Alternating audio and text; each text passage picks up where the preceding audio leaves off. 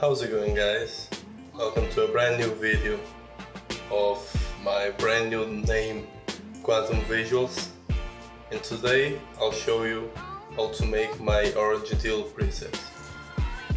I called it contrast teal and orange, just to be different, and here's a sample photo, unedited, and now with the presets. As you can see, it's fucking out.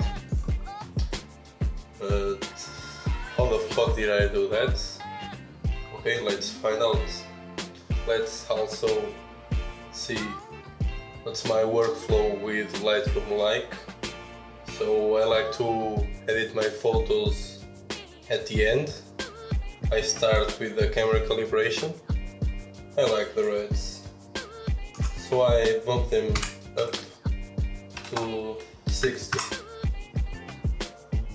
and turn down the saturation by 13.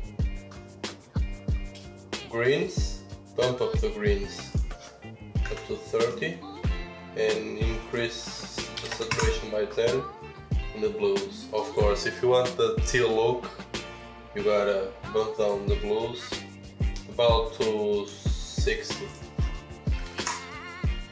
and increase the saturation by 10 also.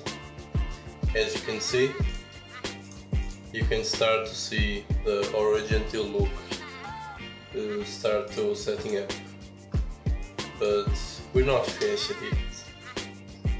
Then I of course level up my photo, little group. Grain and vignetting you can use at your own will. Normally I use -10, that's enough for me. That subtle difference makes the cake for me, you know. Then start over the beginning. I like my photos to be really blue and really cool, so I just bump down by 5 the temperature. Then this part of the editing is depending on your photo. Normally I increase the contrast to like 20, maybe 30. Yeah. In this case, these highlights are blown out, so I'll drop them down 50. The shadows, I always boost up the shadows like 45, 35, yeah. The whites, it depends on the photo. In this case, I'll bump it down to 30. The blacks, I always bring them down, and that brings us to the next part of my workflow. That's the tone curve. I did not forget about that, we'll come back there in a minute. I like to do my tone curves first, or early, so my photo gets washed out and I can calibrate the colors correctly. Of course, increase the blacks, about that, then the whites, but bring down the middle tones, just about that. Yeah, that looks good. Then go back up to the clarity and always increase the clarity, at least for me.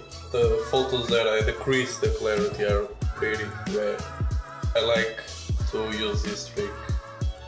Bump down the vibrance up to 90 and decrease the saturation for 69. Yeah, you can already see the really dramatic look. Then this is the crazy part. When I made the presets, I spent a lot of time fine-tuning the Hsl sliders. So I'll just make them again and I'll explain later.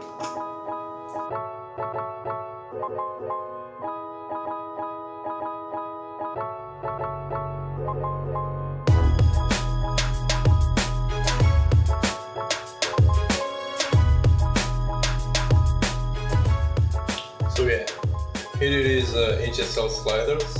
You can stop the video and copy it.